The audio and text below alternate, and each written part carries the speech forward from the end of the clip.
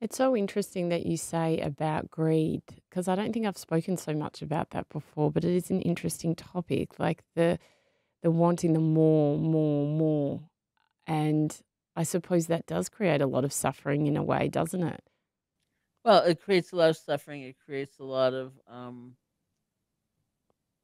uh, confusion. It creates a lot of compromise. It's like I was once teaching in New York City at this place called Tibet House, Mm. which is actually an art gallery. It's more like an art gallery, and then they have events like teachings and so on. So I taught many classes there, and there were different exhibits around all the walls, hanging. And so I gave once an example of an out loud demonstration of a greedy mind. And I say I was sitting up on the stage, and I said, "Well, I see, that wall hanging over there, Tibetan Tanka wall hanging. Can't see the price, but I see the wall hanging." And so I go into this whole thing like, I really want that. Okay, I'm going to buy it. I'm going to own it. And then I remembered that, in truth, I was living in New York City in a tiny little sublet apartment, and I was not allowed to hang anything on the walls. So then I thought, I've got to move. I've got to get another apartment so I can buy the wall hanging. I can hang it. And I need special lights, and I need to emphasize it this way, and I need to highlight that.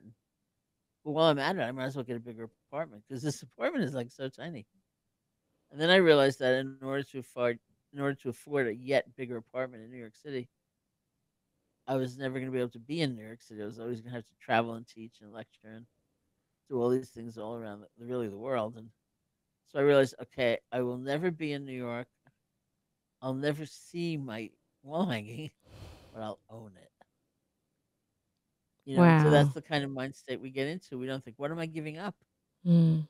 in order to have this experience? Is it actually what I want to do? Is give this up? Who am I hurting? Mm. There's no end of stories about people who ruin their relationships because of ambition of some kind. Mm.